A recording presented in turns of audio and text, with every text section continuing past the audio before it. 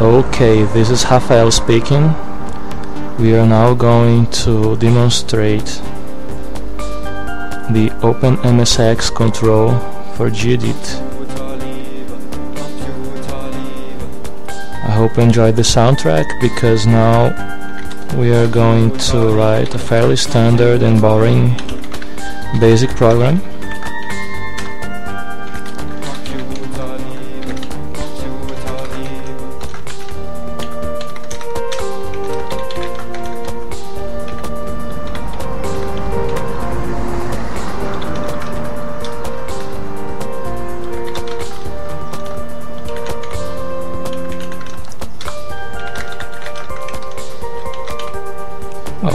It's actually going fast. Now a little painting inside, and the circle in the middle. Think about 50 is alright. Oops.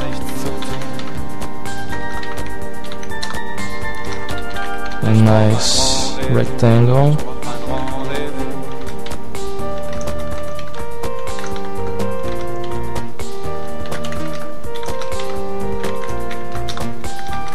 Okay, anyone can do this, so let's now save.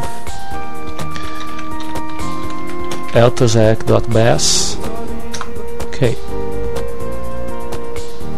As you can see, you can configure the command line any way you like. I'll be using MSX2, and of course I wanted to create a disk from the current path the file is in. And I could also type automatically after OpenMSX is launched, and I could have automatic script launching before OpenMSX, which is to say you can build your project before launching the emulator, which we don't need right now. And okay, let's try it. Beautiful logo. And there it goes, our program. You can see that the throttle is on by about 2 seconds after launching OpenMSX, and then it turns back to normal. Okay. I'm going to change the program a little bit so that you can see this is almost live.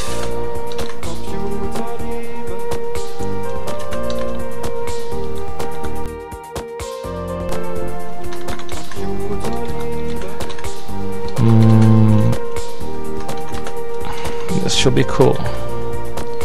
A candy to anyone who can see what's going on in here. Let's try pressing F5 this time. There it goes.